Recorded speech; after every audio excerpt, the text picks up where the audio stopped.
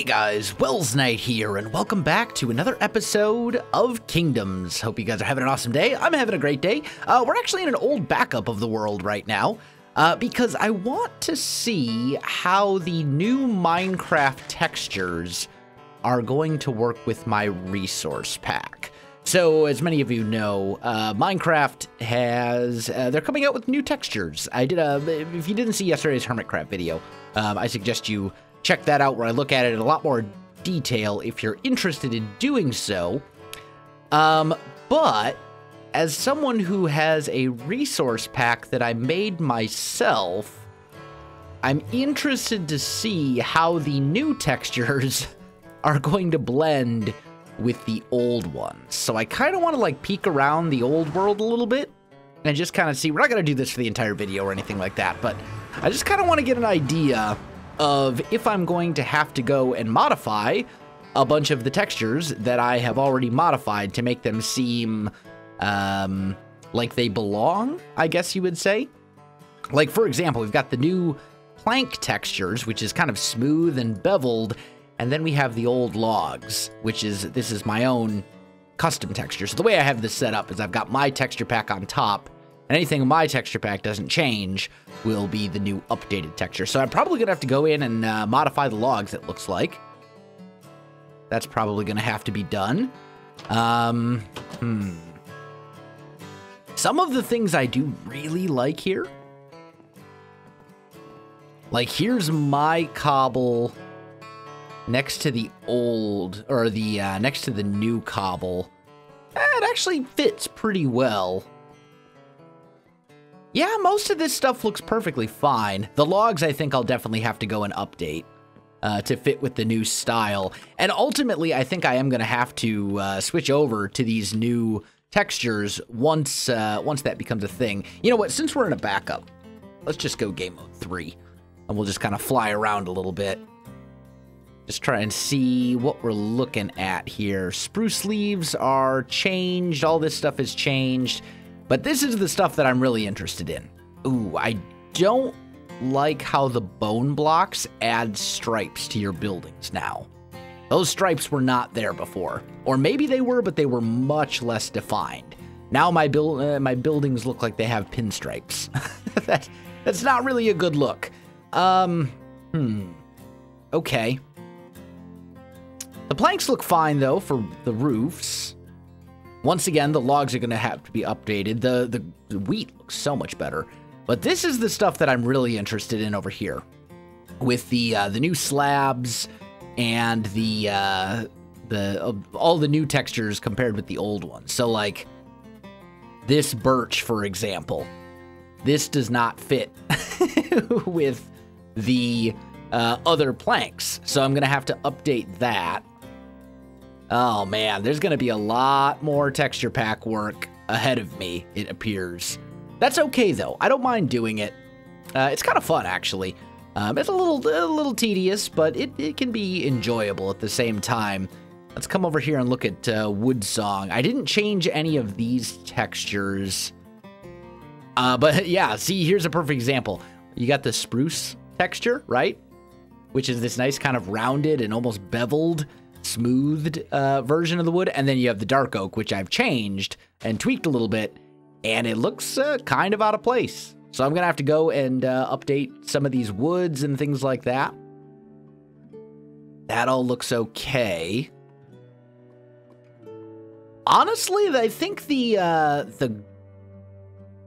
granite is probably fine, which means the diorite is gonna be fine as well. This looks okay. The gravel has a little bit more, kind of a purple to it now almost. But I don't think it looks bad.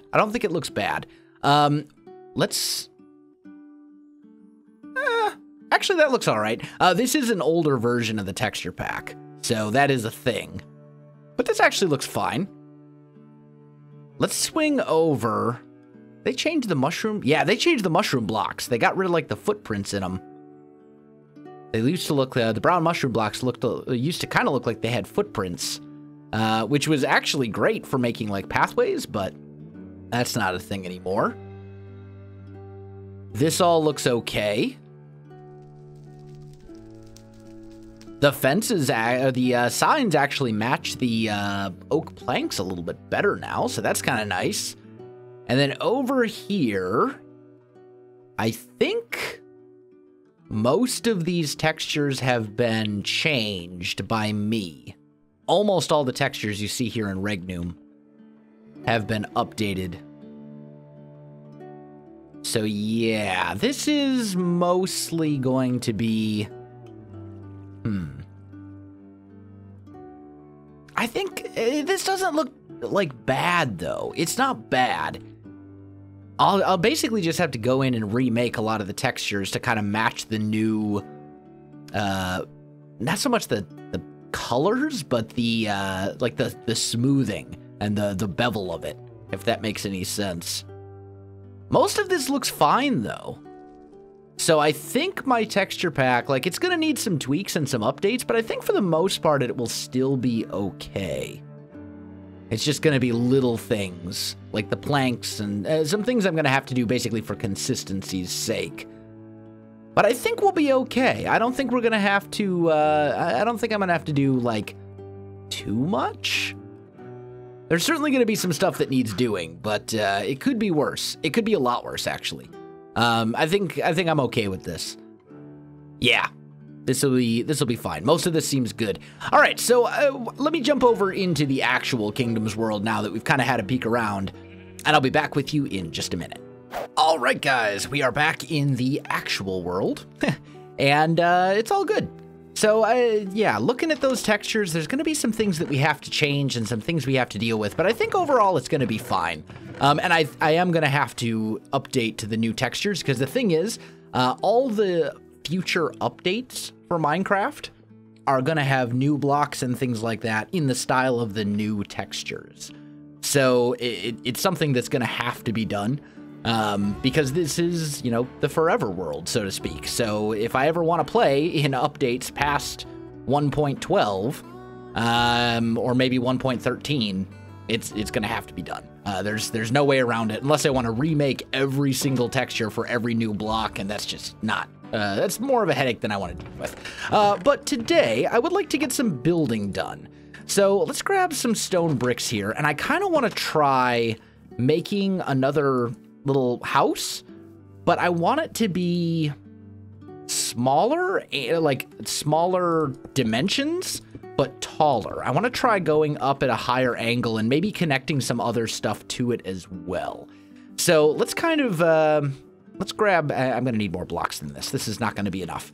Let's go, where's all my stone? Oh, here it is. I was going to say, I could have sworn I had a shulker box. Ooh, I'm actually lower on stone than I thought, but it's going to be fine. Let's go and make some more stone brick. So let's kind of lay something out here. What I'm thinking is this is 1, 2, 3, 4, 5, 6, 7, 8, 9, 10, 11, 12, 13. This is 13 blocks, which I think is a little too big for kind of some of the things that I want to do.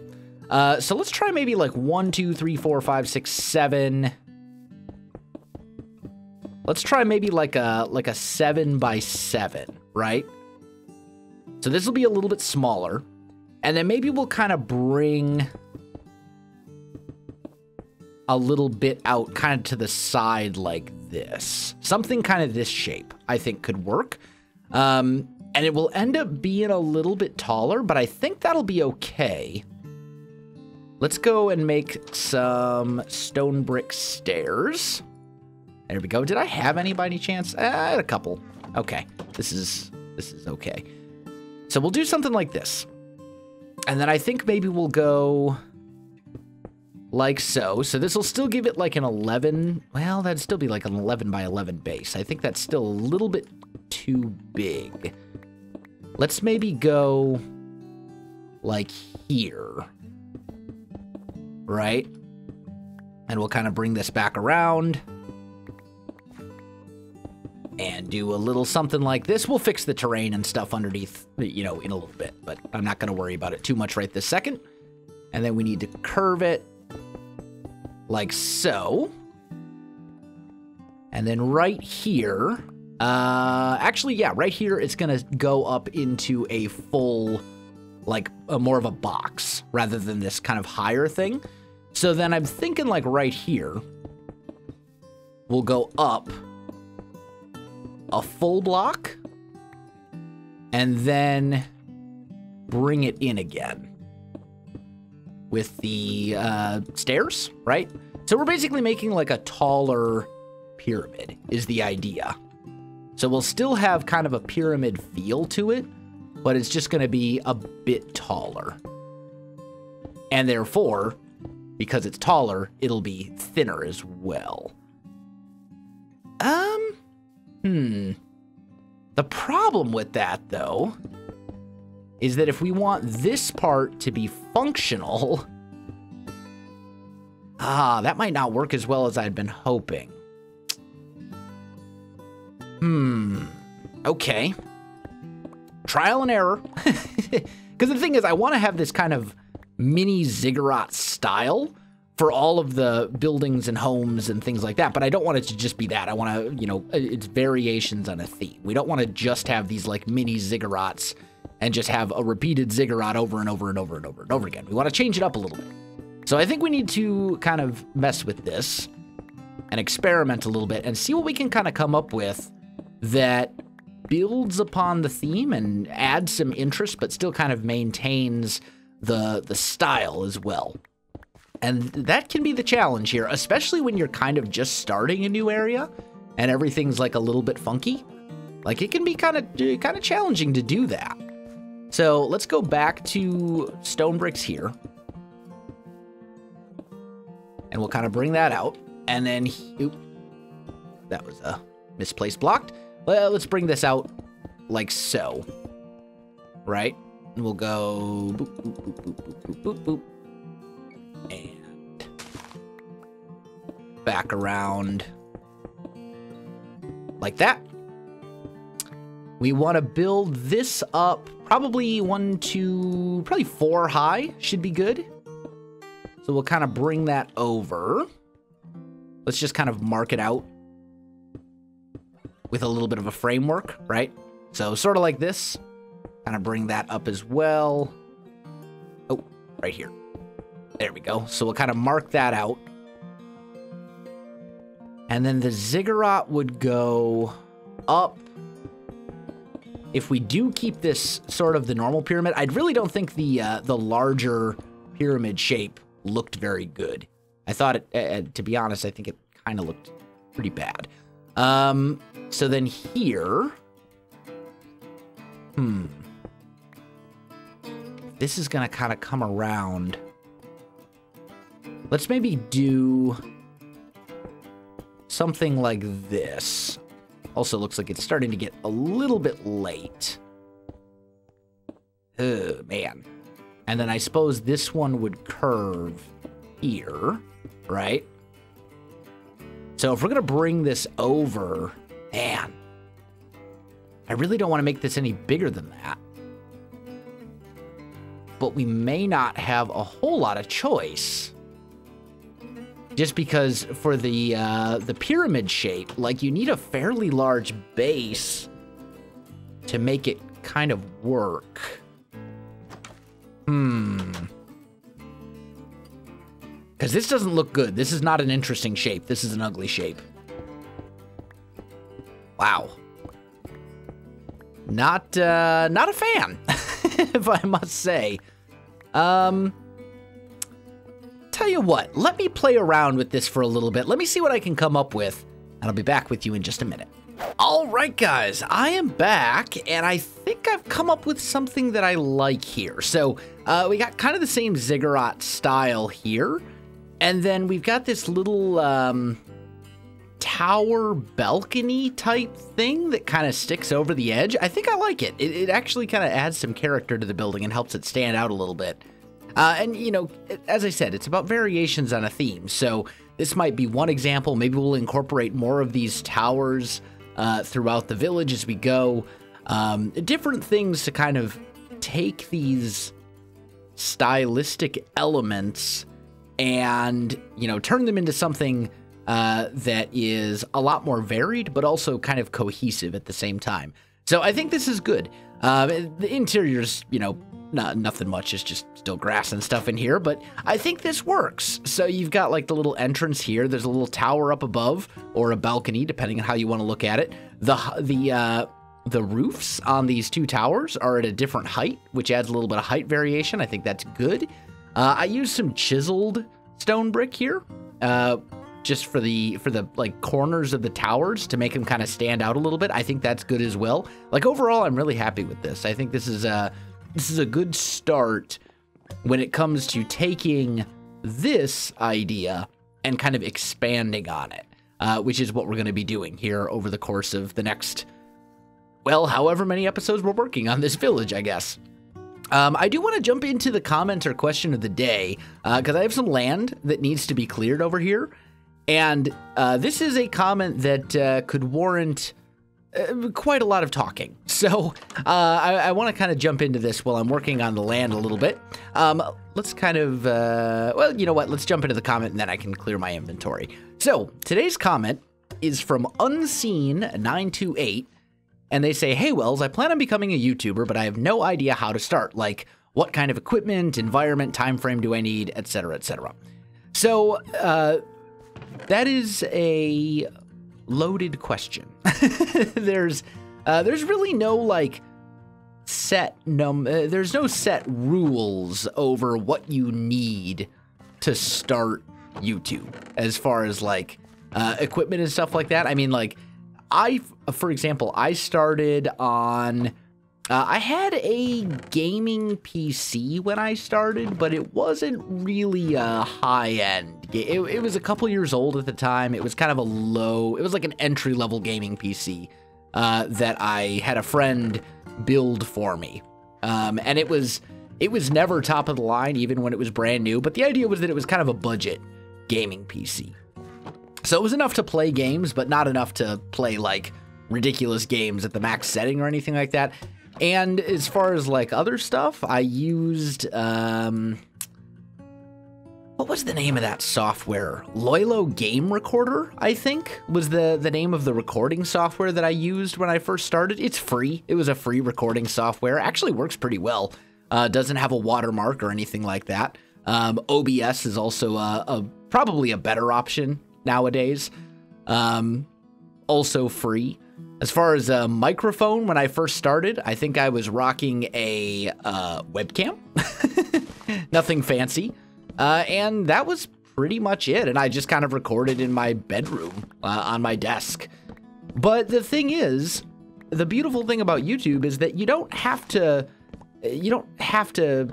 have like a professional setup or anything like that.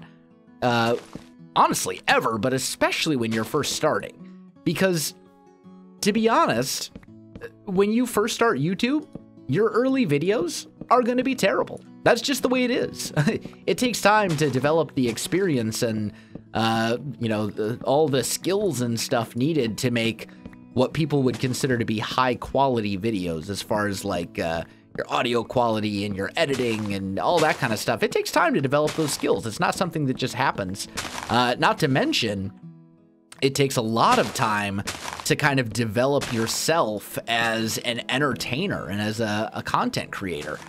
Because when you first start, your commentary is just going to be super awkward. It's going to feel really forced. It's going to be very awkward, and that's just the reality of the situation. If you go back and you look at my early videos, they're pretty bad by today's standards. You know, I look back at them and I can't even watch them. I just cringe. Whenever I go back, I'm like, wow, I can't believe I said that, or I can't believe I've tried to do that, or I mean, even like the builds were like, wow. I look back at that stuff now and be like, man, that's an ugly house. You know, and it's just a matter of practice. You know, the saying is practice makes perfect, and it's very true. Just like you know, YouTube and anything else. So the most important part of your setup, air quotes, when it comes to being a YouTuber is yourself, and it's your ability to be confident and to be entertaining or informative. I mean, you don't necessarily have to be hilariously funny or extremely energetic. I mean, I have moments of levity in my videos where I crack a joke or something, but I wouldn't consider myself to be a incredibly funny person. But I think my videos are more informative and kind of laid back than some other people. And that's, you know, everyone kind of has their own style. It's important to remember that YouTube is a very big place and has a very large audience, and pretty much no matter what type of content you want to make, there's going to be someone who's interested in watching it. Not everyone who likes Minecraft videos would like my videos. Some people aren't interested in the type of content that I make, and that's okay. That's just, you know, on the other hand, there's plenty of people out there who are interested in that. So I would say don't try to copy other people and don't try to be a different YouTuber. You know, certainly take inspiration, certainly take cues and ideas from other people without a doubt. You know, I mean, in a lot of ways, my content is modeled after B00. There's a lot of different other YouTubers that kind of have an influence on my content. B00 is in there. There's a little bit of Corrales in me. There's a little bit of Northern Lion. There's a little bit of, you know, all these different YouTubers that I watch and enjoy. Many of them to this day have kind of been an influence on my style of commentary and video and all that other kind of stuff. And there's nothing wrong with that. You know, you develop over time. But as far as equipment goes, when you're first starting out, go with whatever you can afford. You know, go with whatever you have on hand. You don't need to have like a thousands of dollars recording setup to start YouTube, especially when you're first starting. I mean, realistically, it's going to take quite a while to even build an audience. You know, I mean, the first videos you make are going to be pretty bad, and you will look back someday and you will look at them and you will say those were bad. But it's a matter of just kind of getting better over time and practicing, and eventually you get to a point where, you know, you make content that you look at and you're like, that's pretty good. And you will have a great sense of pride when you upload your first couple of videos. It's going to happen. You're going to look at them and you'll be like, wow, I made this. This is great. And then you'll look back at them years later and you'll say, this is terrible. I can't believe I made this. Kill it with fire. It's kind of funny. But anyway, I mean, as far as like budget stuff, I would say the first thing to invest in is a decent microphone. It doesn't have to be, you don't need like a super nice studio microphone or anything like that, but just something that's better than like a webcam or a built-in microphone in a computer or like a headset. I'd say invest in a microphone first off. There's plenty of good options out there for like $50 or less. You can get like a, I don't know, like I think my first real quote unquote microphone was a CAD U37. It's about $45 on Amazon, US if you're in the United States. I don't know what it is. And, you know, in Australia, that means it's probably like, you know, $135.26 or something like that. But a decent microphone is probably the first thing to invest in, assuming you have a computer that can actually, you know, run games. And then from there, probably editing software would be the next thing. Something like, I don't know, Sony Movie Studio, Adobe Premiere Elements, something like that. If you're a college student, you can get Adobe Creative Cloud for relatively cheap. It's like 20 bucks a month, and you get the full Adobe suite of different programs, so Photoshop and Premiere and all this other kind of stuff. That's what I use personally. Is Premiere Pro for editing, but you know, there's nothing wrong with starting out on like Windows Movie Maker. I think there's this kind of misconception among people that when if you want to be a successful YouTuber, you need to have an incredibly amazing professional setup that costs you thousands of dollars, and that's just not true. You know, start with whatever you got, because I mean, basically, when it comes to your setup, the only thing that you can't upgrade at any time is yourself. Assuming you have the money to do it, you can upgrade your computer whenever you want. You can buy a new microphone, you can buy a new computer, you can buy a new editing software. The only thing you're limited there by is money. Whereas it doesn't matter how much money you have, it takes months and even years to develop yourself as an entertainer and as a content creator. And I think that's the most important thing. So, I'd say just start with whatever you got lying around, make small upgrades here and there. I probably have at this point, thanks to Patreon, thanks to ad revenue, thanks to all the different sources of income that YouTube has given me, and especially thanks to like Patreon and stuff, I probably have several $1,000s at this point into all the different equipment and software and stuff like that I use for YouTube. But that's not something that I did overnight. That's not something that I did in one go. I didn't just wake up one morning and decide I'm going to spend several $1,000s on stuff for YouTube, and then I can be a famous YouTuber. Like that's not what, it wasn't like that at all. Instead, it was, $50 here for a microphone, and then $100 here for a capture card, or, maybe $100 on acoustic foam for my walls and stuff. Oh, also, that reminds me, this person asked about environment. You just need an environment that's relatively quiet and have carpeting. You need a room with carpeting, even if it's just like a rug that you throw down, but something to reduce like the echo. Because if you're in like a room that has like a hardwood or a tile floor, and no blankets or anything like that on the walls, no acoustic treatment of any kind, your audio is going to be very, very echoey, and it's going to sound really bad. So you'll at least want to have a room that's carpeted. And that's pretty much it as far as environment. There's lots of ways to do stuff on a budget. Realistically, you could have a setup for YouTube that is acceptable for less than $100 easily. And the majority of that is going to be your microphone and your editing software. Those are the two most expensive things when you're first starting out, without a doubt. The microphone, probably $50 for like a, don't get a Blue Snowball or a Blue Yeti. Everybody gets a Blue Snowball and a Blue Yeti, and they're actually kind of terrible microphones for the money. You can do much better for the same price. They're not bad microphones, they're just bad microphones for what they cost, I guess would be the way to say it. Because you're paying way, way more just to have the Blue brand on it. And so many people are misinformed about microphones that they're like, oh, well, YouTuber so-and-so has a Blue Yeti and they say it's good, so it means it must be good. And then that person gets a Blue Yeti and people ask them, what microphone do you use? And they say, I use a Blue Yeti. And it's this whole thing. I could rant about Blue for a while, but what I would say is just, look at budgets. Do your research. Make sure you do your research. Don't buy anything on an impulse. Do your research into programs and equipment and all this other kind of stuff.